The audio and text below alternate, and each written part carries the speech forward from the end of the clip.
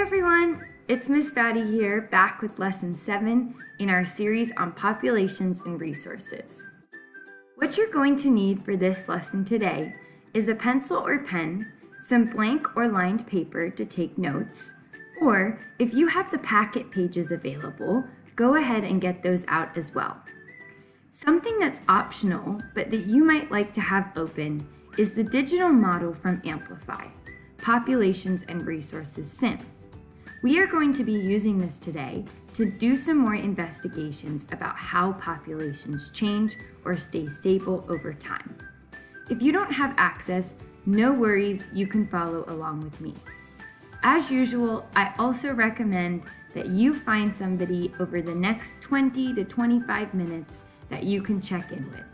Can you text a friend or find a family member to share your ideas and thinking with over the lesson?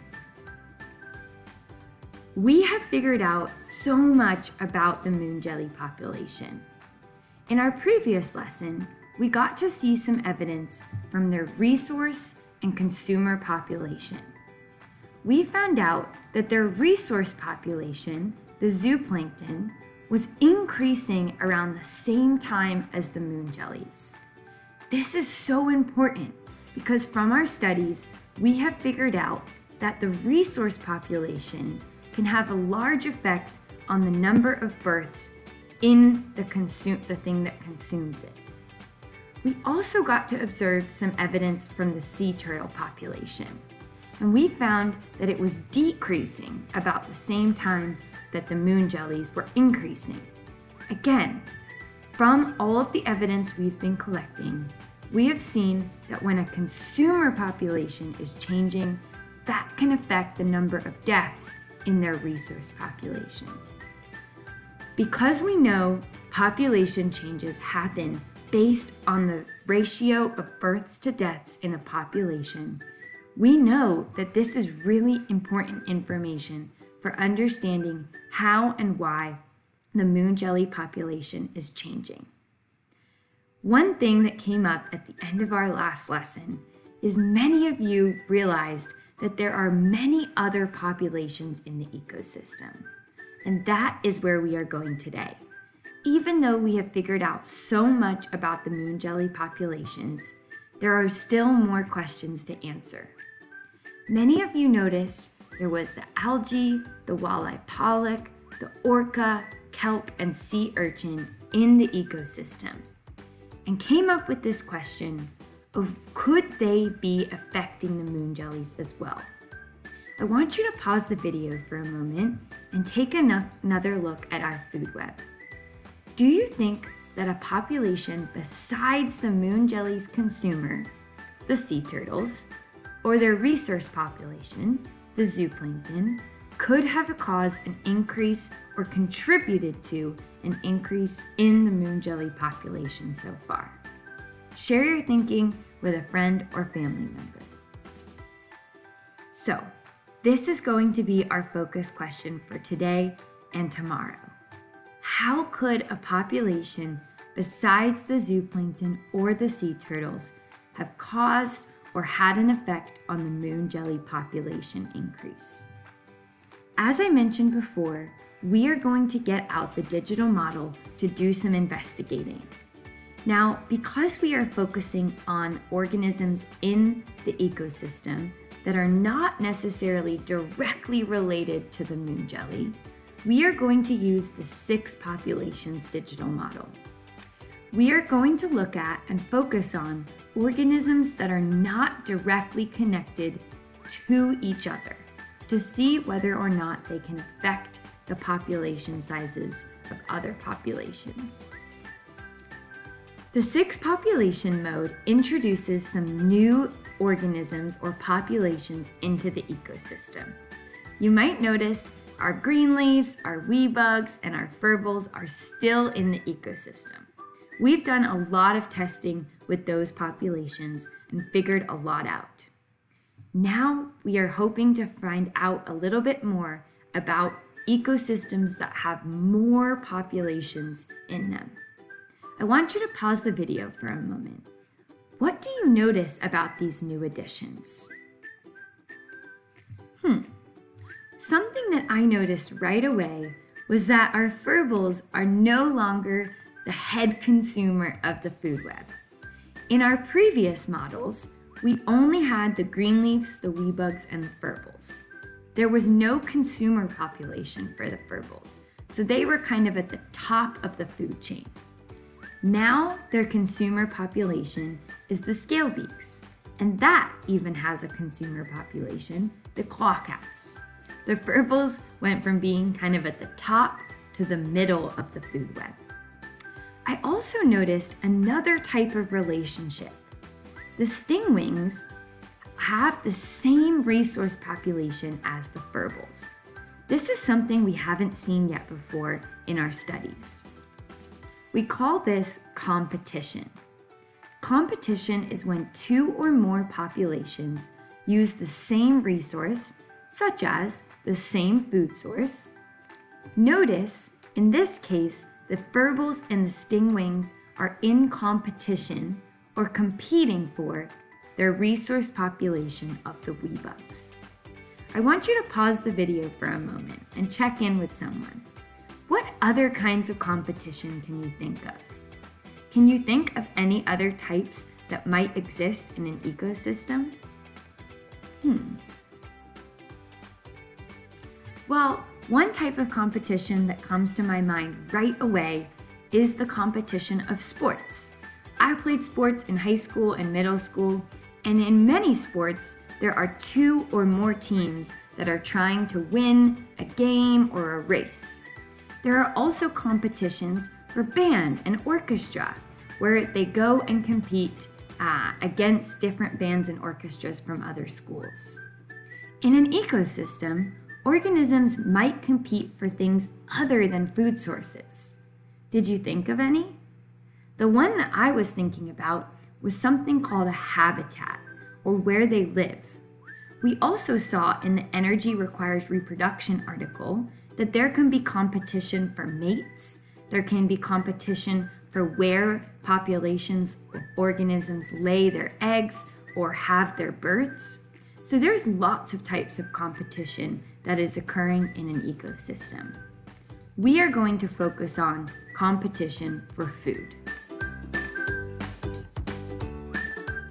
In our digital model, we are going to focus on how does this new introduction of the stingwings affect the population of the furbals.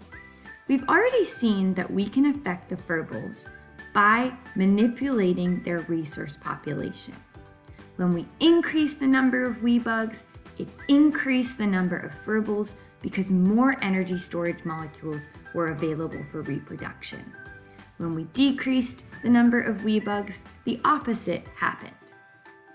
Now we are going to see if by manipulating something that is not directly connected to the furbals can have an effect on them. If you have access to the digital model, now would be a great time to pause the video and start your investigations. We are focusing on how making a change to the stingwing population, so that's our manipulated variable, affects the population size of the furbals. So there is our responding variable. Remember, we want to make sure this is a controlled investigation.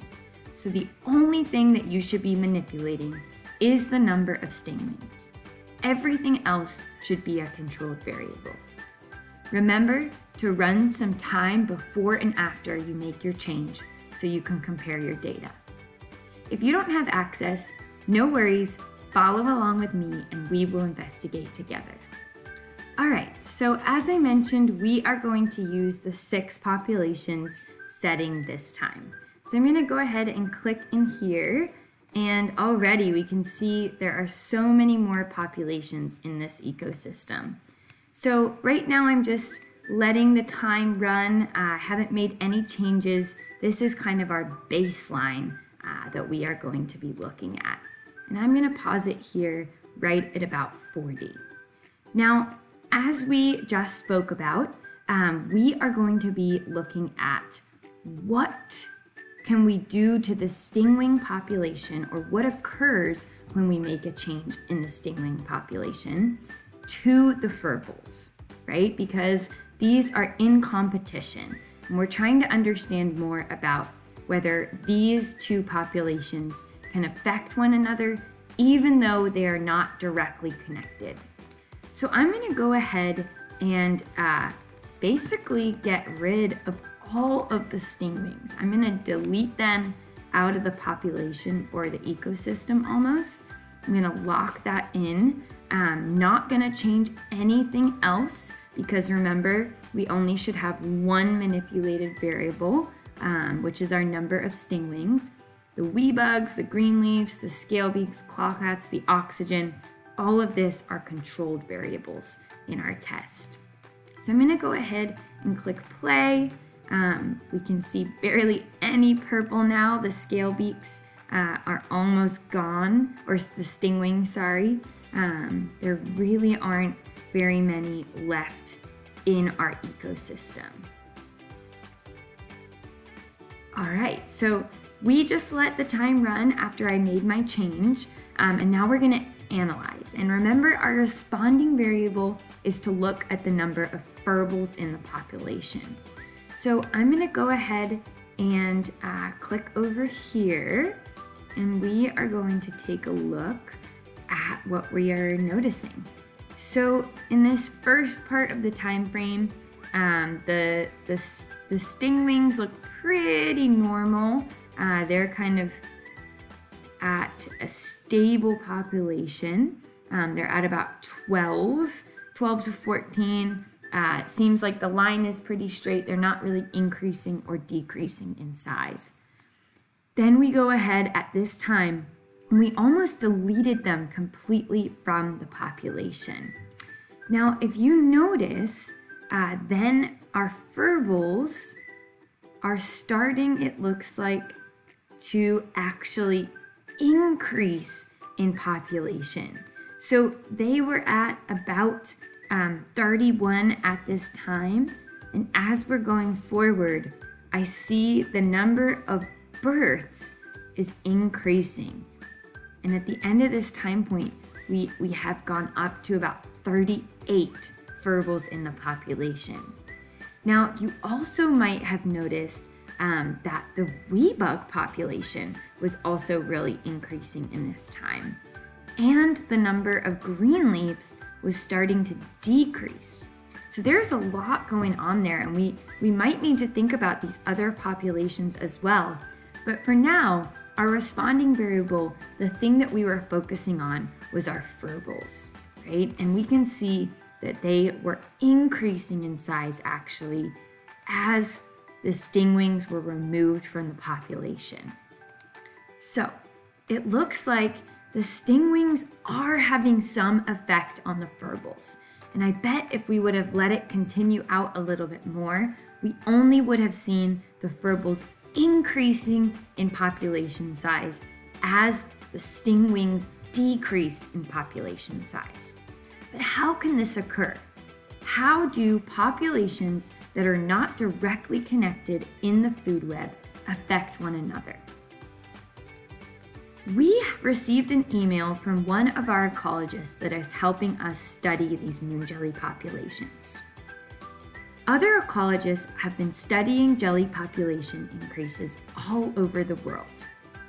In a moment, we are going to read an article about two real jelly populations that are far from here, near the southern tip of Africa. One population increased while the other population stayed stable.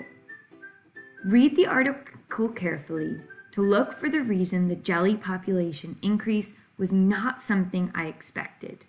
Learning about this real moon jelly explosion will help you determine what is happening in the Glacier Sea ecosystem. So we're going to go ahead and read this article, and hopefully it might tell us a little bit more about competition or indirect effects in a population. We have seen that there is some effect on one another, but we need to figure out a little bit more about this. Let's go ahead and read this article together. If you have access to the article and would prefer to read it by yourself, you can go ahead and skip over this part or pause the video.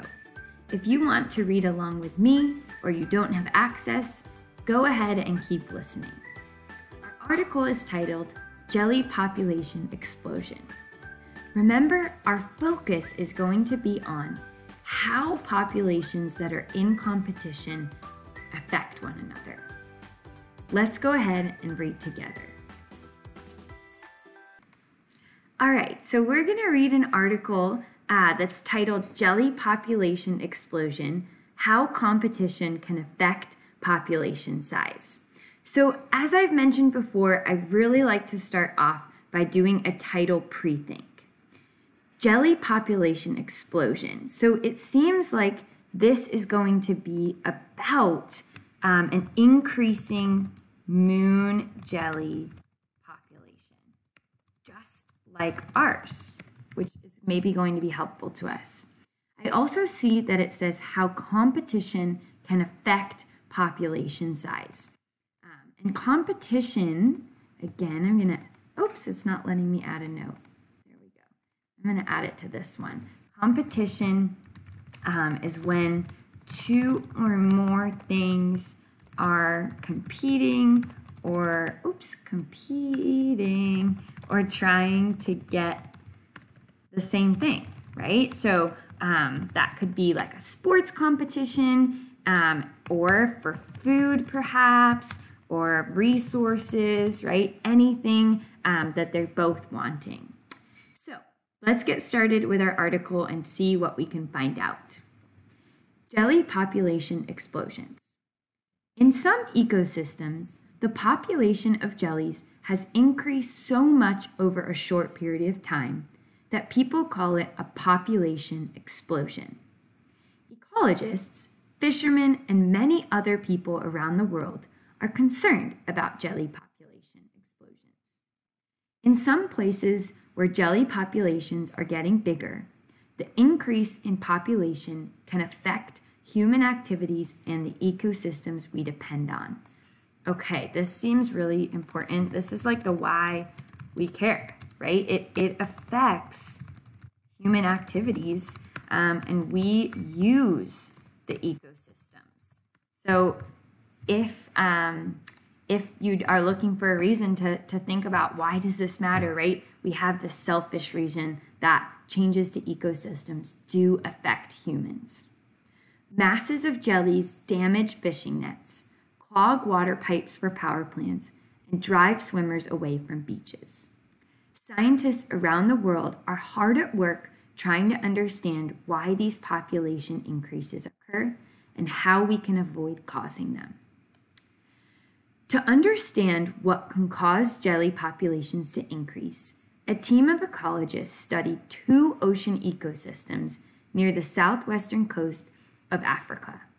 North Benguela and southern Benguela. Northern Benguela is off the coast of Namibia, while southern Benguela is off the coast of South Africa. A strong ocean current divides northern Benguela from southern Benguela. This seems really important. I'm going to add a note here because lots of my students were thinking about how do the currents affect the jellies. So maybe we'll find something out about that here. These 2 ecosystems are very similar. Both include populations of jellies, zooplankton, and fish, such as sardines and anchovies, as well as African penguins and Cape fur seals. Humans have fished in both of these ecosystems for a long time.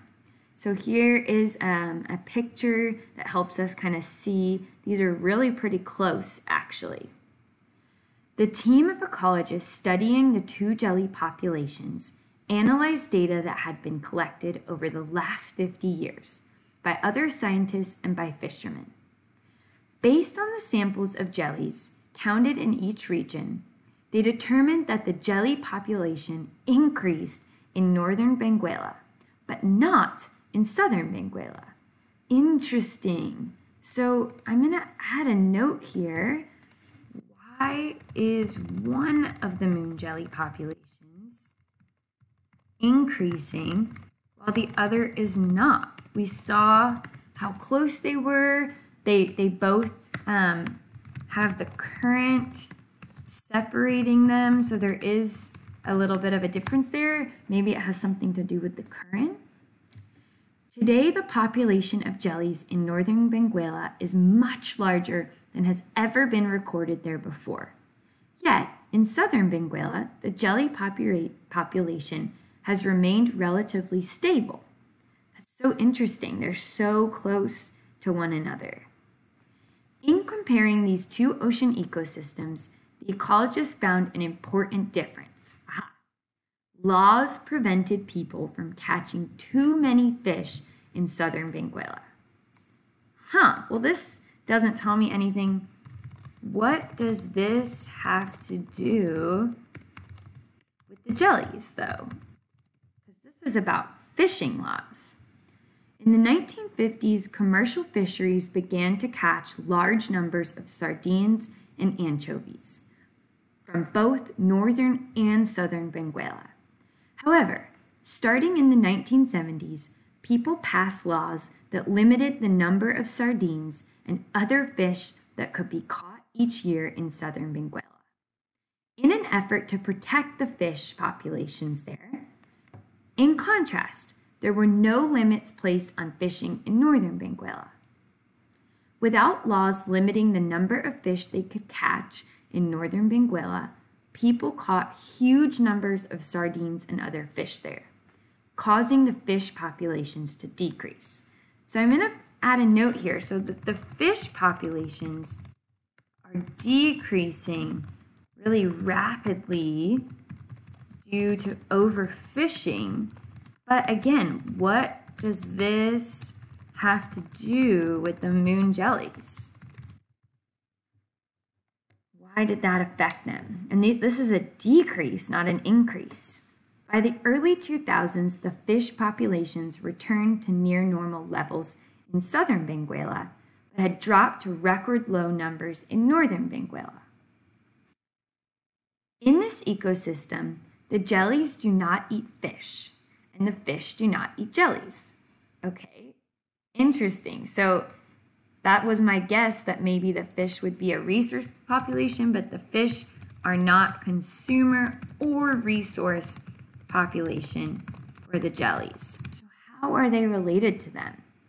So there's our question, why did a decrease in the size of the fish populations in northern Benguela affect the jelly population? Let's look at the sardine population as an example. Jellies and sardines eat the same food, zooplankton. Aha! So they are in competition for their resources, right? Their resource population. We know jellies eat the zooplankton. It looks like the sardines also do. The relationship between jellies and sardines is called competition because they are competing for the same resource population.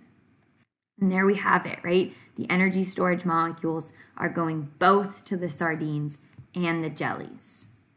But these still are not connected. I don't see an arrow between them. When the sardine population decreased due to unlimited fishing in northern Benguela, fewer sardines were around to eat zooplankton. So this helps me understand it a little bit. The sardines decreased, meaning less deaths in the zooplankton population.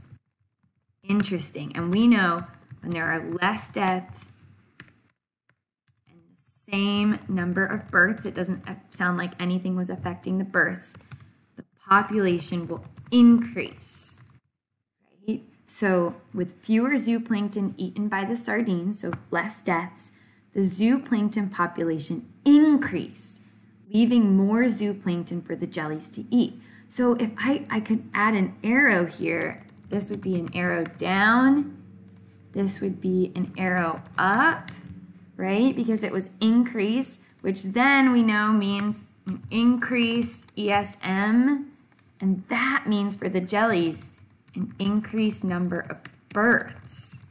Interesting. So it's kind of like a domino effect that's happening.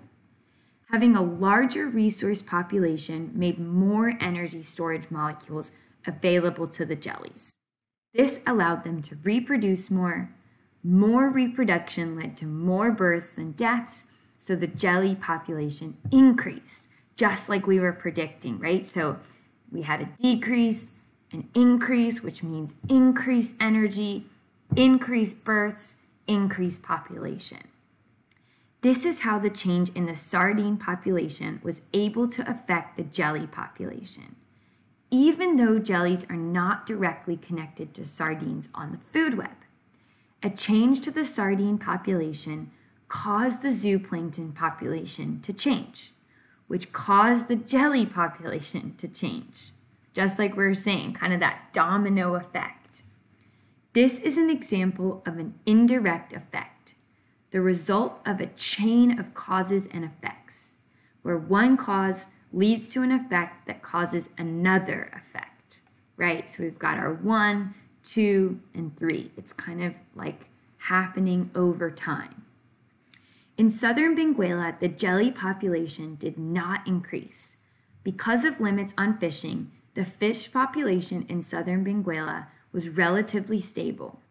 This meant the fish consumed the same number of zooplankton as usual, leaving the same number of zooplankton for jellies, and not causing any change to the jelly population. In a stable ecosystem, biodiversity, which is the number of different kinds of living things in the ecosystem, also stays the same. Biodiversity is a measurement of how healthy an ecosystem is. This seems really clear. I didn't know this before. So biodiversity is an important measure of health. Right? So we can look at how many different types of organisms are in an ecosystem. When an ecosystem becomes less biodiverse, it is because the ecosystem is so unstable that entire populations are dying out. In order to maintain healthy ecosystems, people need to come up with plans like southern Benguela's fishing limits to help keep ecosystems stable and maintain their biodiversity. I really like this because this is a solution. So this is a solution. It is something humans can do to help, which is really great, is to help maintain that biodiversity. Looking at lots of population data helped ecologists figure out what caused the jelly population increase in northern Benguela. However, jelly populations are increasing in other ecosystems all over the globe. Since every ecosystem is unique, other jelly increases may have different causes. So we need to look at our specific evidence for our moon jellies because it might be slightly different, but maybe now we also need to see if there's any competition happening in our moon jelly populations. Okay, so it seems like what was happening in these two moon jelly populations were that competition was affecting one. In the article, we found out that jellies were competing with something called sardines, a type of fish. Even though the sardines do not eat the jellies and are not eaten by the jellies, they were able to affect them. When there was overfishing occurring and the sardine population was decreasing in size, they were eating the zooplankton less. This meant that there were less deaths in the zooplankton population, and this started to increase. The moon jellies then had more energy storage molecules available to them from the increasing zooplankton population, and they were able to increase by having more births. Notice how one thing caused another. This is called an indirect effect. Two populations can compete for the same resource population. A change to one of these populations affects the size of the other. The result of one cause leading to an effect that causes one or more effects is an indirect effect. Remember, The cause all started in the sardine population. That was our decrease. Then the effect was an increase in the zooplankton population because of a decrease in deaths, which then led to our indirect effect, having an increased moon jelly population. There are multiple steps along this cause and effect process. Competition is just one example of an indirect effect. Can you think of any more? If you did, this is what we are going to be talking about in our next lesson. Are there other types of indirect effects that are affecting an ecosystem? And if so, could this be happening in our moon jelly populations? Great work today, guys, and I look forward to keep thinking about this with you in our next lesson. Bye!